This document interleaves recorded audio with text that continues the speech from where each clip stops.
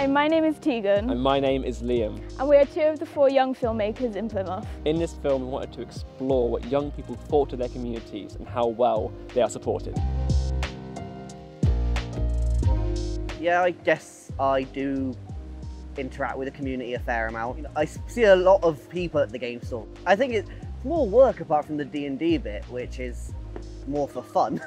Yeah, I think I totally engage with my community. There's a few communities in particular that I really feel like I have a strong sense of belonging to. There's communities that the theatre will create.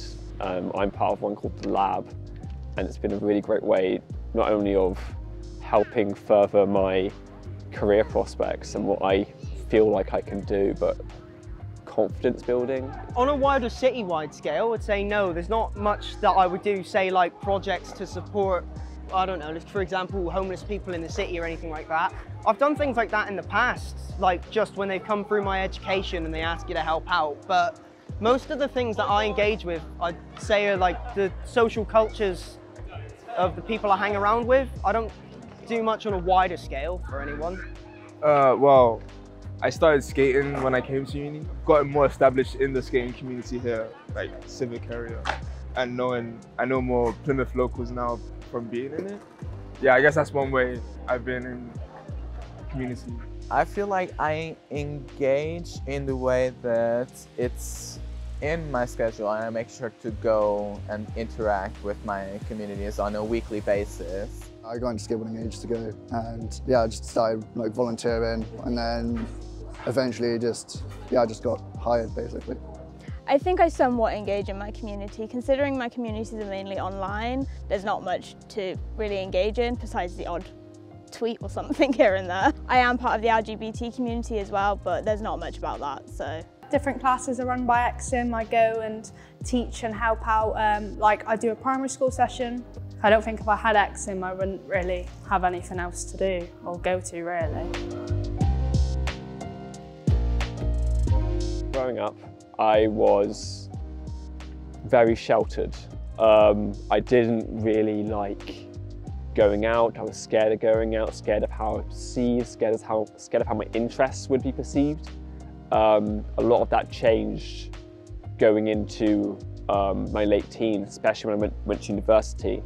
That was a real eye-opener that you didn't have to be a certain way or be like cool to feel belonging or feel like you were worth time of others. Especially growing up, it's very self-defeating. You know, I can't do this. I'll get rejected from doing this. I won't be able to do this because of X, Y, Z.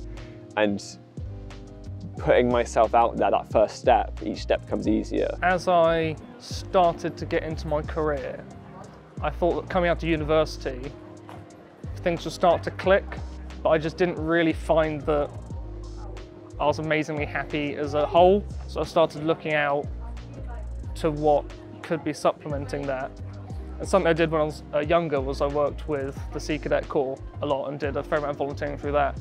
And it seemed a lot more balanced, so I thought I'd reach out and try and do some more volunteering to give back a little bit and also to try and progress myself a little bit too. It sounds sad saying it out loud, but I suppose as I've gotten to 20, I'm less engaged now than I would have been at, say, 17, 18. I try to focus more on my personal things, as you say, about developing your identity, knowing who you are.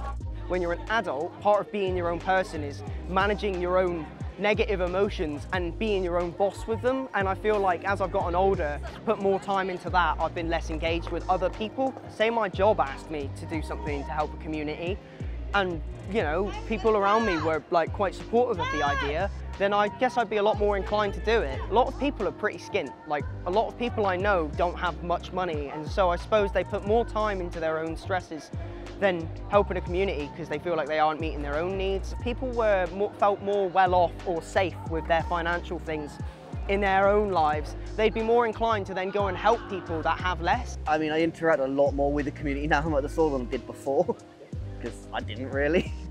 I'm very introverted, so online is where I'm more comfortable, where I'm by myself, using my own energy to gain energy to actually go out. Currently, within the LGBTQIA+ community, The only places where we can go and be social is nightlife related places such as clubs and pubs, which doesn't really affect me much because I don't like the nightlife. Most people just go get drunk or do drugs and just be hyper and like listening to loud music, which is not something I do. So pretty much everything that sells a place for most queer people is the complete opposite for me. And internal homophobia is a big thing as well, and people don't know how to overcome that. So if there were situations where people could overcome stuff like that, I'm sure it would be helpful, but yeah. I was quite a shy kid. I didn't really like doing stuff out of my comfort zone, so I just stuck to what felt right for me. But growing up, I became a lot more confident. Doing things with Exim made me more confident to where I'd go and do different sessions and try things that I wouldn't do when I was younger. I mean, I'm more confident than I was.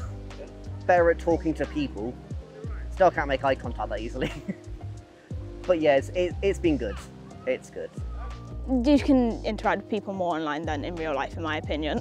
It's helped my growth to just like be more me, because it's kind of like who I was online was the real me, and it got to a point where I was so comfortable and confident with doing it that it just bled into my normal everyday life.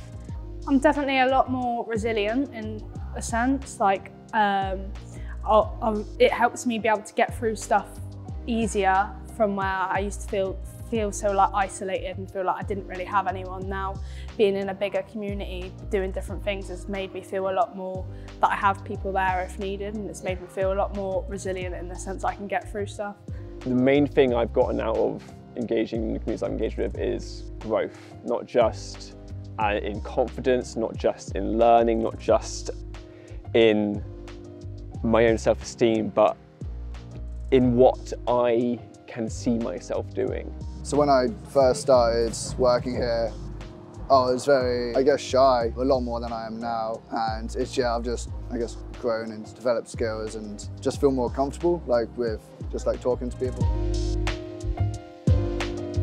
Everyone really should be helping people to feel a lot more confident. Everyone should be able to help each other in the sense, like, we should all be able to come together as one big community and help each other and make each other feel like confident and being able to do stuff that they want to do without being judged or anything.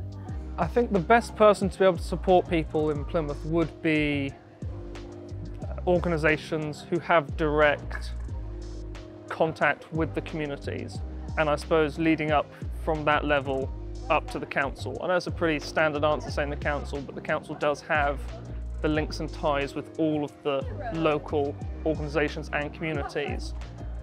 And so it makes sense to me that more effort needs to be put in to make those resources instantly available to people who would like to source them. Regardless of how much support you provide, I feel like it can always be signposted better.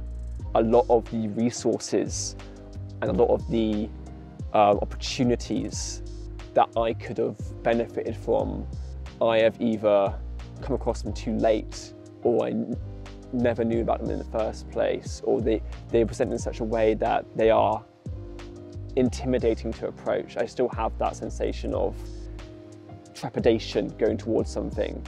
I do feel like a lot of opportunities and support for young people can be better signposted. I think what Plymouth could do in order to allow people to be more free is just show that they care and they see us and they respect us. Because just putting a rainbow flag during a month or during a week is not the same as actively trying to help that community. And giving more visibility towards queer people could help us be more accepted in society in general, which is not something that I've seen Plymouth do as much, or at all even sometimes. If I would give myself advice, it would be try more and just be more of yourself. So advice I'll give to myself, just try to be a bit more outgoing. Don't ever stop doing what you want to do. Just try to relax a bit more. Mental health is not a joke. It can cause a lot more issues than just with yourself, so get help. I would say, yeah, go outside more. I think I definitely let my anxiety not let me do things all the time. I'd say just do it. Yeah, just do the things you want, because I didn't when I was growing up. Just be more yourself. Don't be as scared to be openly queer, because even if others don't particularly enjoy that side of you, they're either going to have to deal with it or be gone. Don't try and think too hard about if what you're going to do will make the impact you want it to. If you're unsure, give it a go and reevaluate as you go. Because getting started is the hardest step, so once you get started, just keep rolling. To keep staying confident and be able to push through things and to be there for help improve people's mental health, mental well-being, and don't give up on it, keep on going. If I were to give myself advice, it would be to look at the progress you have made. And that isn't a case of feeling cocky or bigging yourself up or becoming really overconfident in who you are, but just accepting that any progress is great progress.